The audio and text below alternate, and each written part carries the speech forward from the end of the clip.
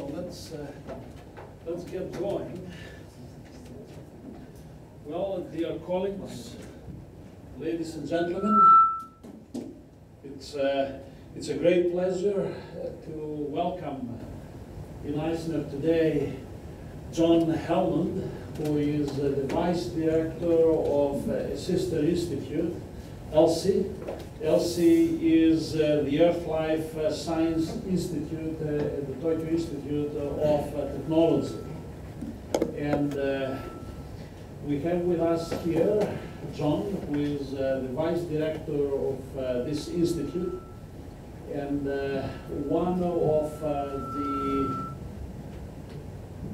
the foundational members of that institute, which started in 2012, 2 years after our institute here at Kyushu University.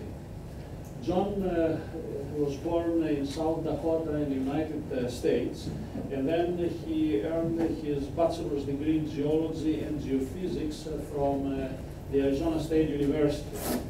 Then he continued on at the University of California in Los Angeles, where he did his master's and PhD degree in geophysics and space physics.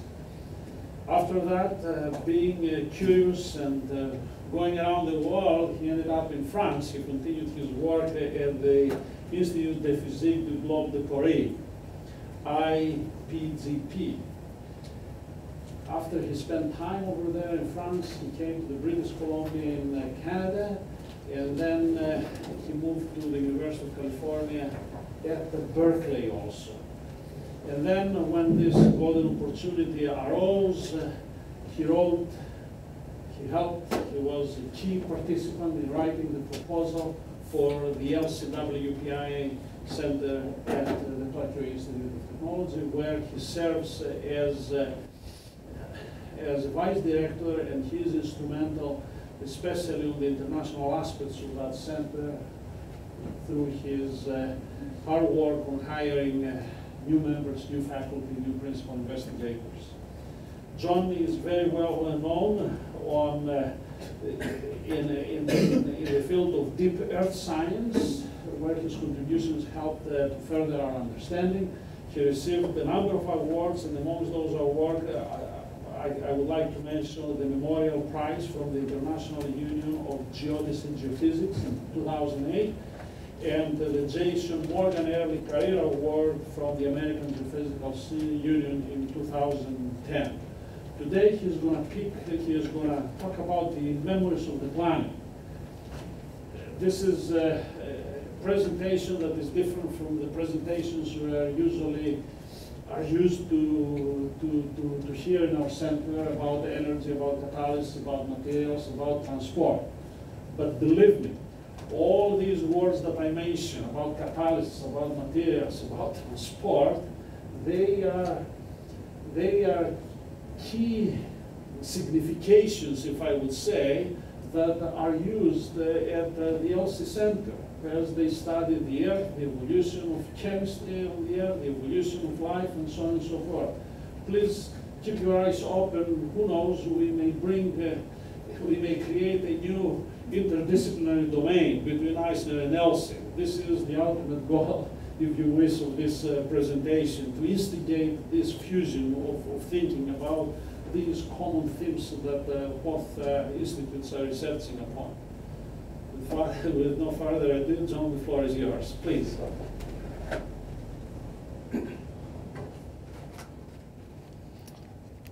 Okay.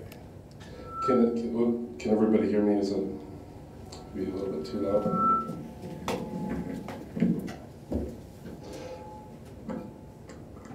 If it's maybe this is better, I'll just put it down here. Is that okay? Okay. Thank you for inviting me here. It's really a thrill to visit other WPI institutes. I am a big fan of this program, a big fan of the project, the aims, the goals of the WPI. I really think that it's important for Japan, and I believe it can do wonders, has been doing wonders, in fact, for the national universities in Japan. And I'm really thrilled to be a part of the project, and I love the opportunity to be in Japan and to be a part of history. I met Petros only recently at the WPI Program Committee meeting in Tokyo, where every year we have to go and justify our existence and a lot of the money they give us.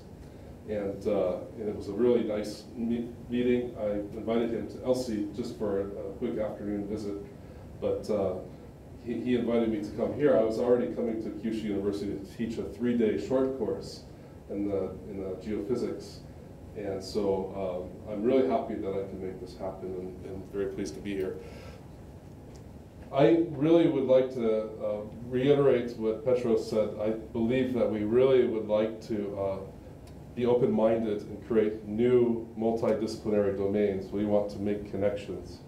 I think for a long time, the trend of science was more or less reductionist. We're trying to divide things down and really focus. But now that Humpty Dumpty is, as the old poem goes, has fallen apart, we have to put Humpty Dumpty back together again. And I think that's a really fun project. So today I'm going to talk about the Earth in a different way than maybe you have thought about it in the past. It is more of a geological perspective. It is something we are accustomed to thinking about. A really key concept in earth science and planetary science is deep time. We say deep time meaning just like deep space or deep anything. How far can you fathom it? The Earth is 4.5 billion years old, right? So a year in that time frame is like the blink of an eye in a lifetime. It's nothing, right? We are just the most recent thing to happen. We are just the tiniest little epsilon fluctuation, which has just recently arisen on this planet. And but we are transforming it at a very rapid rate, and life is transforming its host planet at a fast rate. And it's good to put all of this in the context of what's happened before and how the planet works. So I'm going to talk a little bit about some of the broad science topics and about deep time and deep space, and then I'm going to talk a little bit about some challenges of making a successful WPI Institute. I hope both of these are useful. So I actually just said this. So you guys already know about WPI. I don't need to really talk about this so much, but WPI is underscored by 4 concepts: advancing leading edge research, establishing international research environments, reforming research organizations, and creating interdisciplinary domains. And we take each 4 of these things very, very, very seriously. If we fail at any single one, then we believe we have failed as an institute. We failed as a WPI program. So we do not ignore any of these, and these are all a big part of our organization. At ELSI, leading edge research, what does that mean? We decided that we were going to try and tackle one of the most challenging scientific questions of all time, and that is the origin of life.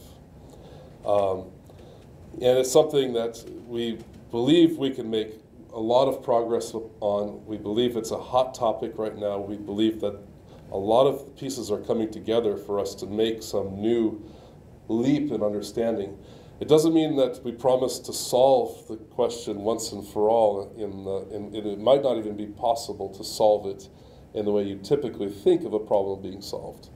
But at least to make some major progress along this line is one of our main goals. Establishing international research environments. In fact, to address origin of life is an international effort. We cannot do it alone. No single country, no single institution can do this. We've been developing a global network of researchers and trying to reestablish this field of research and get people to talk to each other instead of past each other, things like this. So having the diversity and the resources of the world is much better than having those of just a single country. We have to change the way that research organizations function in order to accomplish this, because the way that traditional research is funded or supported or organized is just not suited to these kinds of projects. It just doesn't work. And so inevitably, we have to make changes in order to facilitate this kind of project. And the origin question, I think, is a really nice rallying point to bring together a lot of diverse disciplines. So far, we've had a lot of interaction with the Institute for Physics and Mathematics of the Universe at Tokyo University. Part of their research program is to understand the origin of the universe. We're interested in the origin of stars and planets and life. And then maybe in the future, a new WPI institute will try to understand the origin of humans and consciousness and the ability to ask the question, what is the origin of this or that thing? So anyways, we see these as all interlinked and all interrelated. Of course, you guys have a non-Japanese director, which is very special, and I think it's a very challenging job to do, and I really respect the kind of effort and that it takes to do this. How did I end up being a vice director? I'm relatively young to be in an administrative role at one of these institutions. It's just the way things turned out. I ended up having to take on a lot more administrative duties than I thought I would otherwise have. I ended up reorganizing the institute. I ended up taking over recruitment and managing these things. And once you're doing the job of a vice director, that's how you become a vice director. So if you don't want to do that job, then don't do those things. So our scientific roadmap is as follows, and I know this is a little bit small, and actually if we would have maybe thought about ways to, might be a trick for this, or I can just point. It's better to have a landscaped image than a portrait type. But here's the two phases of ELSI's history. So we have phase one down here, and this is where we're at right now. The idea is that we come along these different rays, these different disciplinary trajectories. And if we were a traditional department, academic department or institution, is there a button? There we go. In a traditional place, we would enter along one rate path and we would exit along the same rate path. And there'd be no commingling between these. What we try to do is we try to make the institute into a lens which can refract these different disciplinary trajectories together to focus on common questions that can be interesting to all the different fields. And we identified these questions, and we've had working groups working on these different areas. It might be hard to read in the back. Actually, it probably is very hard to read. But these are things like Earth's building blocks. What is the Earth made of? The early crust, mantle, and core. The early ocean and atmosphere. How did the Earth acquire an ocean and atmosphere? Coevolution of the Earth-life system. Once life was formed, how do they communicate? What is the symbiotic relationship between the planet and life? Proto-metabolism, geological supply of prebiotic compounds. So where does the initial reservoir of amino acids and other things which become more complex molecules, peptides and such, how does that happen? Where do they come from in the geological environment? And metabolism. Metabolism is a really key thing for life. In our second stage, after the midterm review, we see our goal as forming these multidisciplinary domains, which is what they're called in the WPI program, where we take planetary science and life science and we really link them together, and we try to form new disciplines out of this. And we put our resources behind these things. This, of course, is still to be done. This is just a vision right now. It hasn't actually happened.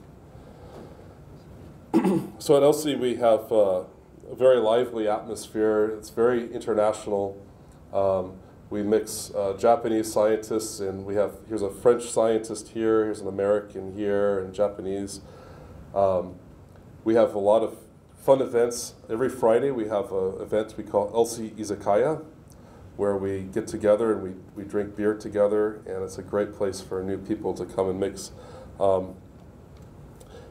So we try to create this environment that catalyzes this. So let's start the kind of discussion of the scientific problem. So where do planets come from? Well, they come around about when the stars are forming at about the same time. In fact, the planets are made of the junk that's left over after the stars form. So we're talking about 0.1% of the solar system mass, which is left over in a disk. And this is a textbook storyline of planetary formation. So you start with something like a nebular dust and gas cloud. This could result, for example, from the explosion of a supernova. And as it starts to gravitationally collapse, it spins up owing to conservation of angular momentum. And then you form this disk. It's a very hot disk of dust and gas, which if you perturb it, you get lumps which start to form, these mass lumps. And those become gravitational attractors, and they start to clean up debris. You get gaps, ring gaps, we call these. This was predicted, actually, by the philosopher Immanuel Kant in, I believe, the 16th century, just by thinking about it. But we can actually see these in other exoplanetary systems today. And then eventually, all this debris accumulates into planets, and we just have these little point, they look from afar like point masses orbiting the central star. So we can actually see this stuff happening in the universe. We just point the telescopes into the sky. We've had these wonderful missions. We can see supernova explosions, beautiful stuff. We can see nebula, nebular clusters, little star clusters forming here. This is where new stars and new planetary systems are being formed. And we can see these clusters evolving into protoplanetary disks. Here is a very, very young stellar system. And you have a central star, and it looks like it's starting to clear out some stuff from the vicinity, and then there's this other debris still orbiting. So this is in a very early stage of stellar system formation. Once we get to planet formation itself, we have a transition from observations to cartoons. This is a place where we don't know a lot, and it's actually one of our major focuses at ELSI. To understand what goes on at the planetary scale,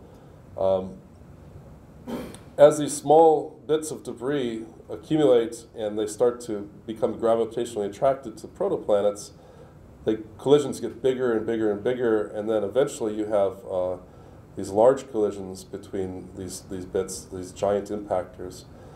Actually, one of our researchers at ELSI recently discovered giant impacts occurring in exoplanetary systems, really young exoplanetary systems. So this seems to be a process which is probably typical in early stellar system formation. And we end up with the early Earth environment, which is probably characterized by a lot of stuff still falling from the sky, very hot surface. And then this eventually leads to that, right? 4.5 billion years later, it's a lot different. So what we want to understand then is how processes that are happening at this time affect the Earth's history and evolution to the present time, and link all of these time and spatial scales together. How do we even study the early solar system? This is a very good question, because on the Earth, there aren't very many places where you can find a rock which is close to the age of the planet. The oldest rocks that we can find are about 3.9 billion years old. As I was discussing in Iceland, or I mean in Greenland, the glaciers are melting back and they're exposing older and older rock terrain. So we've gone from 3.8 billion year old rocks to 3.9 billion year old rocks. So if I²CNER fails to succeed in slowing the growth in carbon in the atmosphere, then we'll see older and older rocks in Greenland. But this is a cross-section of a Hadean zircon. Okay, so this is a mineral grain which was formed, I think this one is about 4.2 billion years ago. This isn't a rock, but it's a single mineral crystal. What you see in here are zones.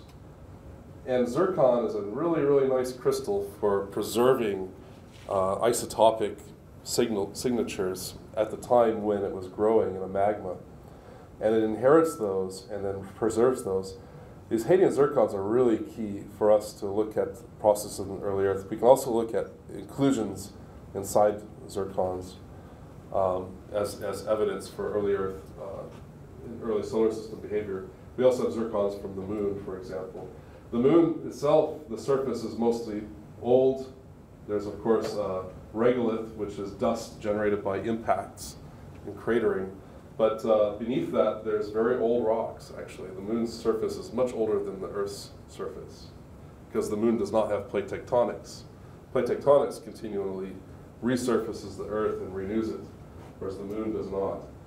Mars is a similar story. Mars does not have plate tectonics, at least it hasn't for the last 4 or so billion years. We can go to Mars and look at rocks, and we're actually looking at samples from the early solar system.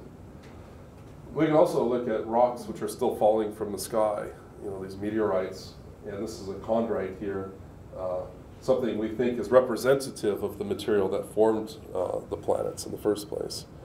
So there's a lot of different evidence that we can look at. So now to life. I wrote in the abstract something that was supposed to catch your attention, which is that you are a geological phenomenon. And in fact, it's true. We are geology ourselves. As examples of this, I pointed out our brains contain magnetite crystals, really tiny magnetite crystals. And these respond to changes in the Earth's magnetic field. We actually have a compass built in. We don't necessarily use it, but other animals do use it. Birds, for example, are known to use these magnetite crystals in their brains to navigate along their migration routes. Our teeth are made of fluorapatite. That's a nice hard mineral. It's very common in a lot of geological environments. Our bones are practically limestone, calcium carbonate, right? It's the same stuff you see precipitating from seawater in shallow marine environments. Our blood has a similar salinity as seawater. That's a very curious thing. There's a lot of these similarities, but in fact, every molecule in your body is replaced every few years, right? There's a continuous mass flux between your body and the environment that surrounds you. And the molecules that are entering and leaving your body are exchanged throughout the entire Earth system. Some of those might have been subducted all the way down to the core of the Earth and then brought back up in a plume and exhaled in a volcanic eruption in the middle of the Pacific Ocean. So this is a really, we are an open system, and that means that we are a geological system. So this is my colleague Joe Kirschvink. He's one of our PIs at LC. He's wearing this thing which measures brain waves.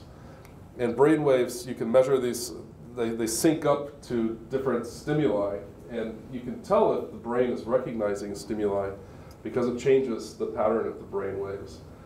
And what he's doing is he's sitting inside of a chamber which can control the intensity of the magnetic field. And he changes it, and it's on the order of the Earth's magnetic field strength. So it's not super strong.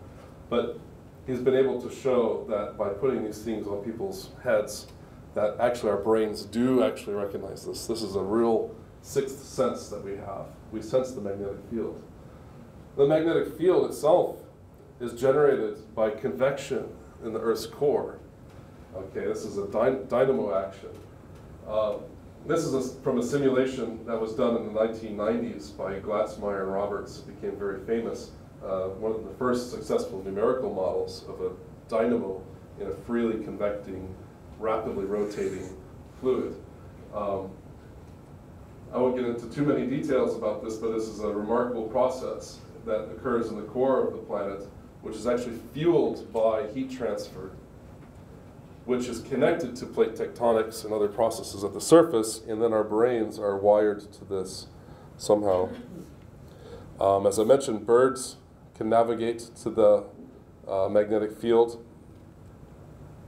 These very ancient kinds of bacteria, they call magnetotactic bacteria, they grow these chains of magnetite crystals, and this is thought to be one of the most primitive forms of eyesight. Because in most places, in a marine environment, for example, the magnetic field is going to have some radial components, right? So by going up and down the magnetic field line, these bacteria are able to modulate whether they're in more oxidizing or reducing conditions, or more sunlight or less sunlight, whatever it might be, which is going to enable them to optimize their metabolic processes and allow them to flourish. So this is something very interesting. And some years ago, there was this report by NASA, some of you might remember, where there's this meteorite which came from Mars, and when they looked at it, there's these little tiny chains of magnetite crystals in there. And people said, oh, well, that looks kind of like these guys, so maybe these are magnetofossils from Mars. There turns out to be a lot of problems with that interpretation upon closer examination. Actually, when I was entering my undergraduate, I went to a talk by the scientists who proposed this, and there was a lot of fighting and whatnot. But it's very interesting. One of our colleagues, actually the same guy, the same crazy guy who wears the brainwave measuring stuff, he believes that life on Earth actually started on Mars first. That bacteria, which was on the surface, was knocked away from Mars in an impact early in the solar system, carried to Earth, and then began to replicate and grow and flourish on Earth. He thinks that Mars' early environment was more suitable for origin of life than Earth's early environment. And so this is all debated. Magnetospheres in the solar system. A lot of places have magnetic fields. Of course, the sun has a very strong magnetic field. Mercury actually has a very weak magnetic field. It's been measured recently by the MESSENGER mission in great detail. Venus does not, Earth does. Jupiter has a very strong magnetic field. Saturn also has one. Uranus and Neptune have magnetic fields. And Ganymede, actually, a moon of Jupiter, has some sort of magnetic field that's just being generated internally, which was discovered by the Galileo mission. Also, in the early solar system, it looks like the moon had a magnetosphere. Samples returned from the Apollo mission seem to show evidence for remnant magnetism. So there was some sort of dynamo operating in the early moon. Mars also seems to have evidence for some early magnetic field. It no longer has one, but in the past it did. So now let's turn our attention back to the Earth. Earth is a very dynamic place, but it happens very slow. This is a topographic and bathymetric map of the Japan Islands, right? This is, down here, this is the Marianas Trench. It's the deepest place on Earth, right? And it's only a little bit shallower through here. And then this is sea level. This is going from, many, many kilometers deep, like on the order of 10 kilometers deep, to 0 kilometers right here. So in Tokyo, we're actually right next to one of the greatest topographic anomalies on our planet. We just can't see it because it's covered in water. If we could see it, perhaps it would scare the hell out of us, because it's there because this is the Pacific tectonic plate, and it's subducting underneath Japan. We also have here the Philippine plate, and this is subducting this way, along this trench here. And then this is, of course, Kyushu over here, where we're at right now. So this is a very dynamic place and a very dynamic process. I was mentioning that, I was discussing with Tsuji-san earlier about carbon sequestration in sediments. It was probably, was it one of these areas you were looking at, the Philippine sea plate? And if you put carbon dioxide into the rocks there, it will go into the subduction zone and melt and then come back out again eventually, maybe over millions of years time scales. But the Earth is, 4.5 billion years old, and 1 million years is very slow. I was also mentioning that most of the fossil fuels that we're using today were made in the Carboniferous era, which was hundreds of millions of years ago. That's enough time for the mantle to have overturned 3 or 4 times. So with subduction zones, this stuff goes into the earth and could have circulated deep into the interior and then back to the surface 4 or 5 times since all that carbon was deposited in the Carboniferous. So in terms of the Earth's natural carbon sequestration timescale, 1 million years is nothing. It's very short. So here's a cross-section, a cartoon of that process. We have, this is the crust here, which is about 5 kilometers thick, and then this is the lithosphere, about 60 to 80 kilometers thick. And this subducts because it's cold and it goes down into the earth. It melts. Largely, we think it melts here because there's low melting temperature components here, things that have a lot of carbon dioxide, a lot of H2O. You need that to induce melting here because this is in fact one of the coldest places in the mantle. Yet we're melting it. We know we're melting it because we're making Mount Fuji's and Mount Asos and things like that above it. So this is a really key part of the volatile and carbon cycle on the planet is the subduction zone cycle. So part of it at least melts and comes back up here and then back into the atmosphere. Some of it may go back down into the deeper mantle if it can remain stable in particular mineral phases. Actually, I should mention that there's another part of the carbon cycle which is associated with kimberlites. Kimberlites are that's where diamonds come from. These come from 100 to many hundreds. Some people have proposed up to 1,000 kilometers deep in the earth. They rise up through the mantle, and the rate of rise is like a Shinkansen speed, right? So if it's coming from 400 kilometers in the mantle and it starts to erupt towards the surface, it'll be at the surface in a couple hours. And somebody has actually proposed that under Japan is a place where there might be a lot of volatiles accumulating, a lot of carbon. If there was a kimberlite eruption right now, we wouldn't, it would take us probably a couple hours to even realize that it was some weird phenomenon propagating the surface. And those blow big holes in the ground. And in any case, there's a lot of things going on in the deeper earth. The bigger picture is that plate tectonics is just the surface expression of this huge deep mantle conveyor belt, which goes down 3,000 kilometers deep. This subducting pieces of lithosphere are going down through the upper mantle, and then most of them are sinking eventually through the lower mantle. They're ponding above the core mantle boundary and absorbing heat there.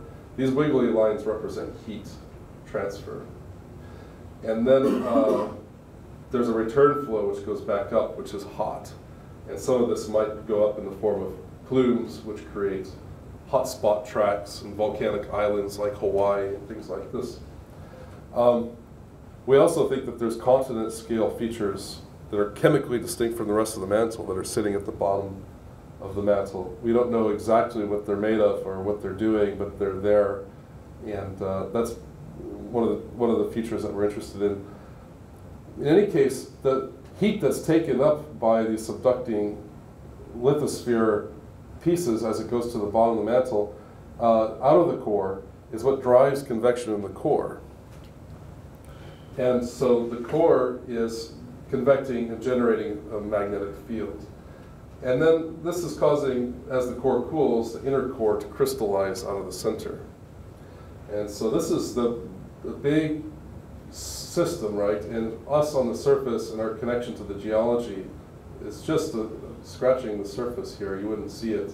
It's smaller than a pixel. But it's all connected, everything here. As I said, we are open systems. All of our molecules are being shared, even during our lifetimes, with the surrounding environments. So we are a part of this. This is a part of the living Earth. We can go even further than just looking at the planet itself. So here's plot of time. It's not to scale, from the Big Bang to the present. So Big Bang being, like 13 billion years ago or so. And then the Earth radius on the vertical scale, going from the center of the Earth here to the universe out here. And everything that we care about on Earth is in this box right here. So this is the formation of the Earth. And then this is the top of the atmosphere right there. But of course, there's exchange between the atmosphere and the surface and the solar system. These are not closed boundaries. These are connected. There's overlaps here. In this system, which I've blown up to represent the biosphere, there's actually a lot going on. We believe that the processes that led to the development of life on Earth happened in the very early Earth, when there's plenty of energy available to drive these processes. So life started from using geochemical energy that was available in the natural environment until it learned to catalyze its metabolic processes. And once it could do that, then it could just coast. It's very, very easy life after life learned catalysis. And it formed cells which could regulate its environments and control its chemistry. In any case, all of this stuff is connected, and there's overlap in both space and time. And of course, our solar system comes from some sort of, we believe it's the third generation solar system. So this was the third time that the material here has been processed in a supernova-like event since the beginning of the universe. And each time you go through supernova in a nucleosynthesis cycle, you create heavier and heavier and heavier elements, right? So the Earth has a core, which is the size it is because there's enough iron that's been created by these 3 generations of nucleosynthetic events for it to have a core. So there's numerous connections that span every time scale imaginable across the universe. Of course, one of the ultimate questions we're interested in is how processes, on a planet can lead to life more generally and life elsewhere in the universe. And that's of course one of the biggest goals, and it could be one of the biggest discoveries of all time if life were discovered somewhere else outside of our solar system. I'm not going to go into detail on this, but if you can look up what is life, you'll find all these things. This is from Wikipedia, if you just look it up. They say homeostasis. It's regulation of your internal environment to maintain a constant state. Organization, being structurally organized into cells and things like that. Metabolism, being able to use energy from your environment to sustain your systems and to replicate and grow and adapt in response to stimuli and reproduction. All of these things are kind of usual examples. In fact, we have a hard time, we have all these things that we say are characteristics of life, but we could say this about a lot of things that aren't life. And that begins to beg the question, what is life?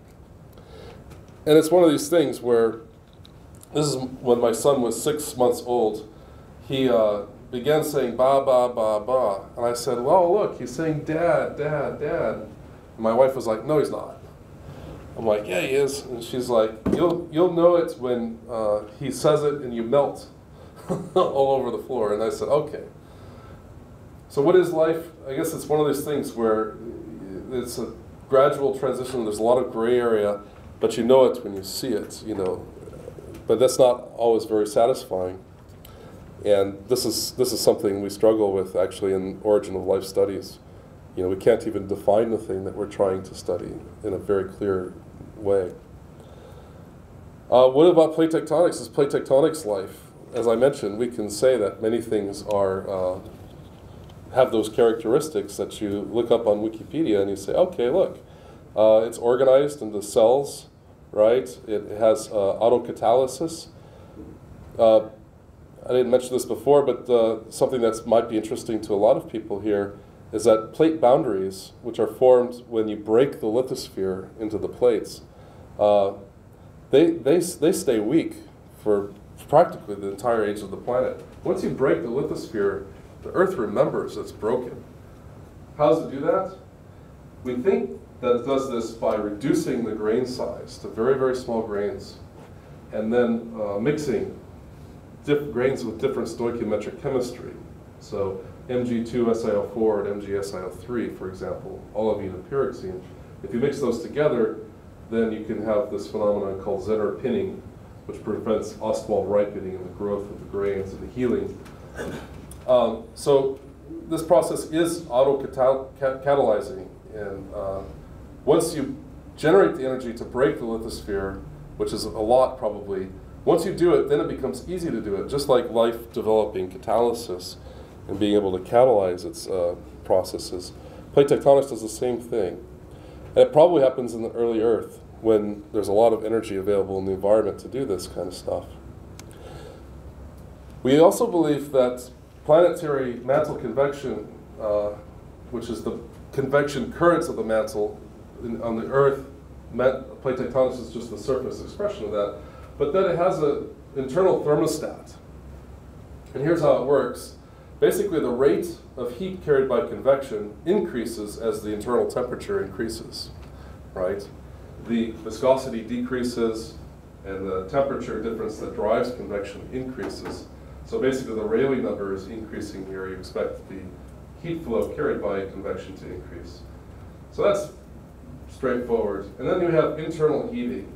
This is the heat that's available inside the planet, either original heat, heat generated by radioactivity, or other sources, which is going to be carried out. And there's an equilibrium which could occur between these two things called the Tozer equilibrium, named after the geophysicist who proposed it.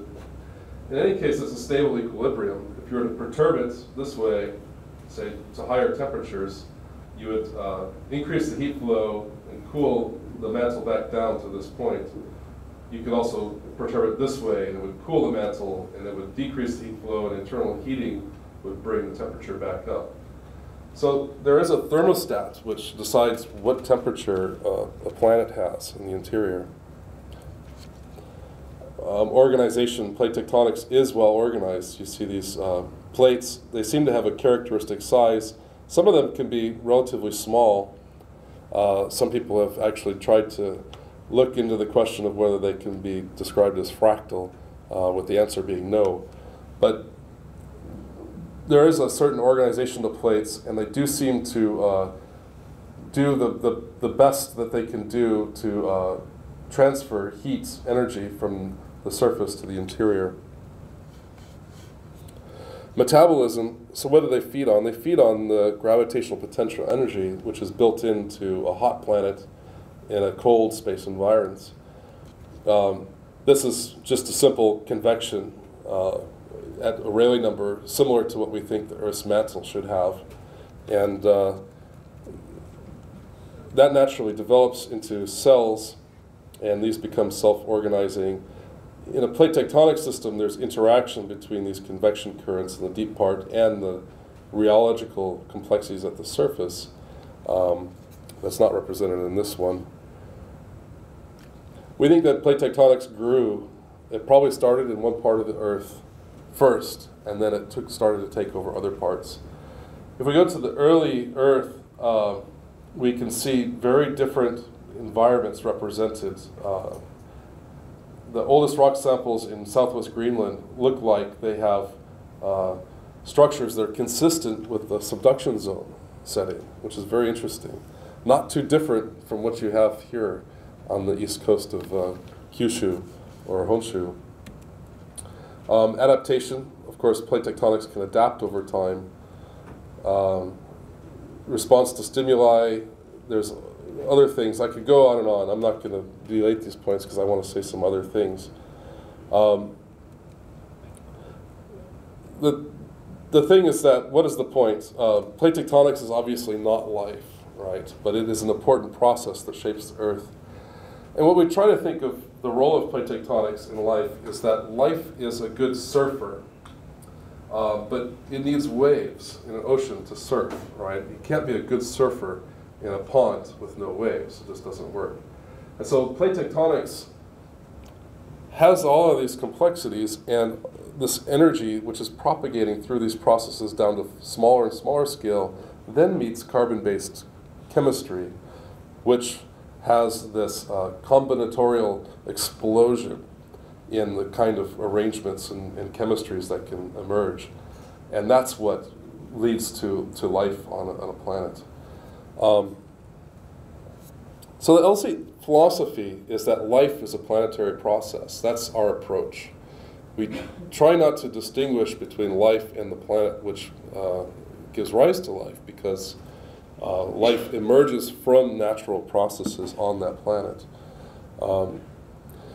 There are some alternate hypotheses. Of course, people have proposed that maybe an alien spaceship flew through the solar system 4 billion years ago, and then they put some garbage on the surface, and then that became life on the Earth and flourished to become us. But that's not really a testable hypothesis, and it looks like the characteristics of life that we know of seem to have traits which suggest a very strong connection to geochemistry and geological processes. Life is unstable. So all of the really essential biochemical components that make life possible are unstable. You put them in water, you put them in the natural environment, they break down very quickly. So life is a process. It has to regenerate its most essential components. And so this regeneration, this cycling, is what allows these dynamics to become accelerated and to go into time scales where we can talk in a room for seconds and convey something meaningful, whereas a planet takes millions of years to do anything worth mentioning. So in the last part, I want to just mention some of the challenges of this project. The origin of life is a big problem, and what we've been is in a sort of reductionist time, I think, in the 20th century. So what is a discipline? A discipline is an area of knowledge that's big enough to be put in one person's brain. If it's bigger than one person's brain, then it can't be a discipline, right? That's been the kind of way, the approach that's been used. But disciplines do grow, knowledge grows, and then they become too big for one brain to hold. And so you got to break them into two pieces, and then you got two disciplines and two brains. But then, of course, those grow, and then you make 4, right? And those can fit inside those 4 brains, and then it just keeps on going and going. And but what do you do when you have a big question, one that's bigger than all of these brains, can handle? This is the problem we have with the question of the origin of life. I think it's almost certain that there's not going to be some single person, some genius who comes along and figures all this out. That's just not going to happen. To address this question, we have to tackle this problem that we've reduced our science into small domains which are not able to come together. I like to use these effects sometimes in keynote presentations. So we need to get these brains to come together and to rally around the big questions. And I think that's the main task, and this is the vision that we've been trying to achieve at ELSI. So as head of the recruitment, what I did a long time ago was to put everybody on a plot like this. So these were ELSI members in the early stage of the Institute, and each line represented some collaboration between them. And then the color of the line represented the nature of the collaboration, red being more earth and planetary science oriented, and blue being more life science oriented. And so I wanted to make sure that we were building a brain which had synapses firing between the neurons, and we decided that we would recruit people specifically to fill these gaps. Our biggest priority would be to put somebody who would cross, say, this bridge here. We have got only 2 connections, here and here. So In the meantime, in the past couple of years, we've hired a whole bunch of people to fill that gap.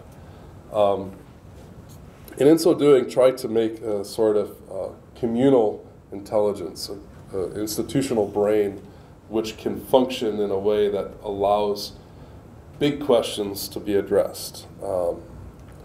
So that's the thing. I mentioned before that the hero-based science model is something, it's more or less a fairy tale. It's been shown historically to be inaccurate in a lot of cases. This is Anpanman. I know about Anpanman because I have small children living in Japan, and so I'm not allowed to forget about Anpanman. But Anpanman's a hero, and what does a hero do? So to be a hero, you have to have somebody who assumes responsibility and takes charge. They have to be the deepest thinker. They also have to be the broadest thinker because they have to cover all these fields. They have to be creative and original. They have to be charismatic because they have to, sell themselves to others. They have to be a natural leader. They have to be an inspiring teacher. You just go on and on. There's all these things. You have to be a good writer.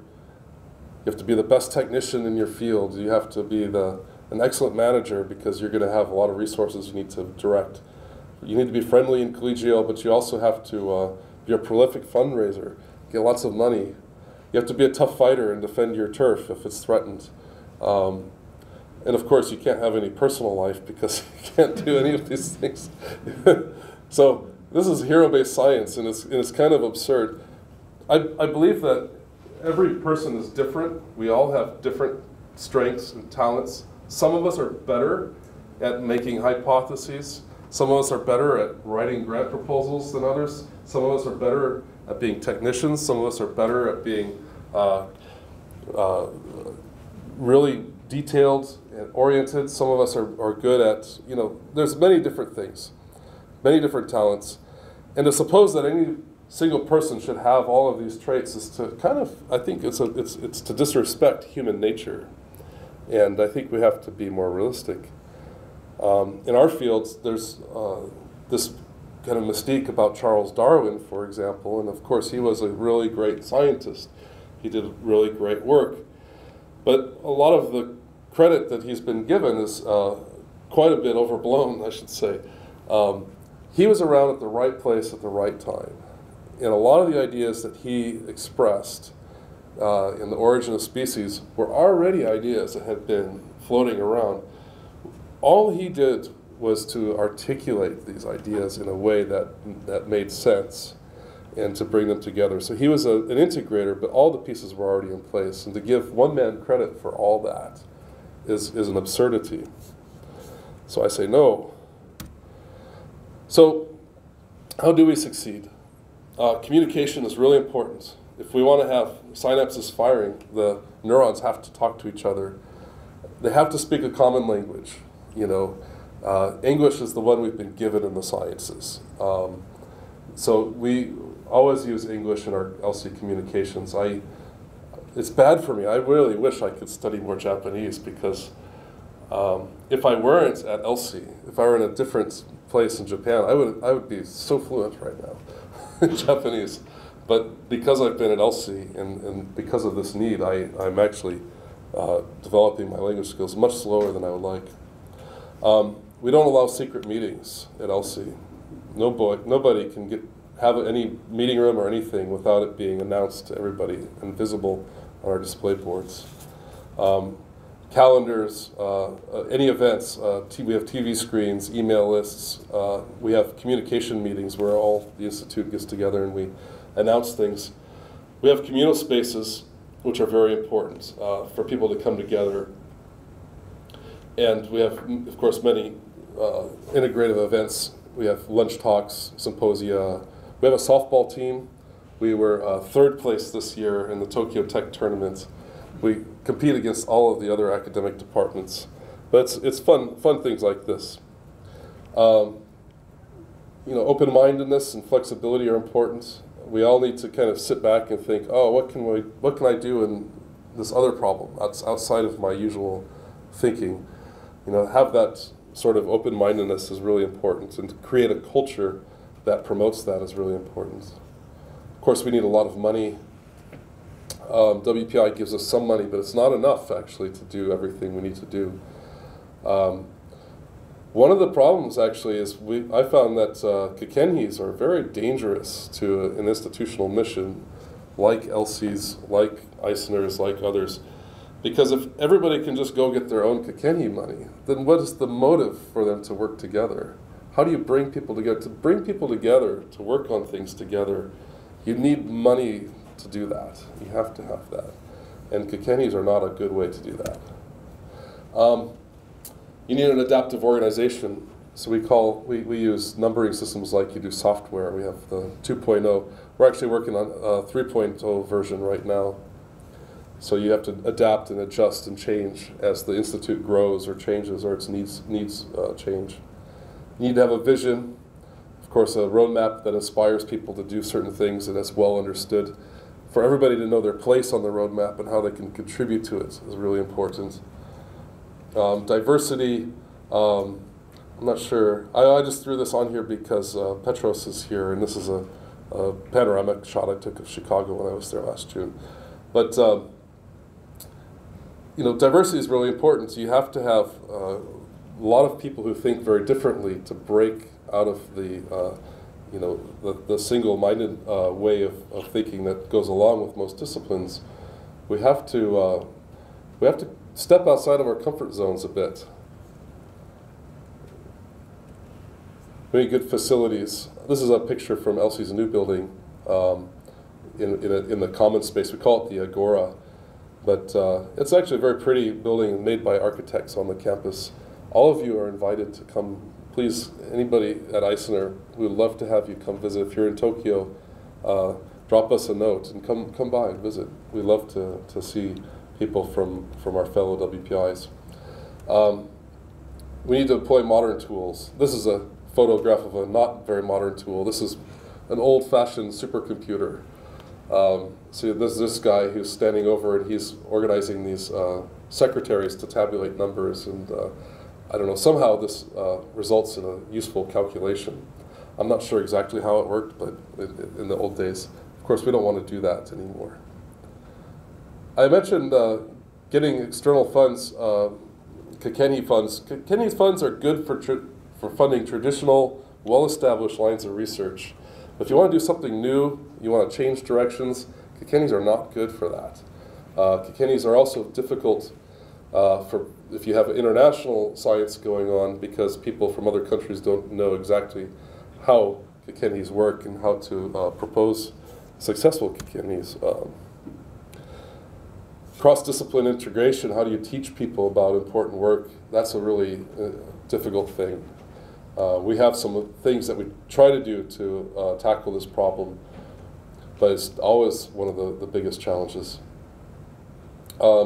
Spirit of the Institute is important. We make sure to include the admin and secretarial and other staff as part of our social events and things like that. We try to make them feel integrated and part of the family, because this kind of culture of the Institute feeds back on itself, and the kind of excellent feelings that a staff will have about their job will feed back into the experience that a visitor will have while coming to LC, and that's really important, and this all is important for our success. And growth is always difficult. What do you do? Every time you change, it's like a phase transition. Everything has to change as you grow. So that's about the right time. That's the end of my talk. I have some more stuff I can talk about after the talk, about what I think causes plate tectonics and things like that. But this is a good summary for now, and I'll leave it with that.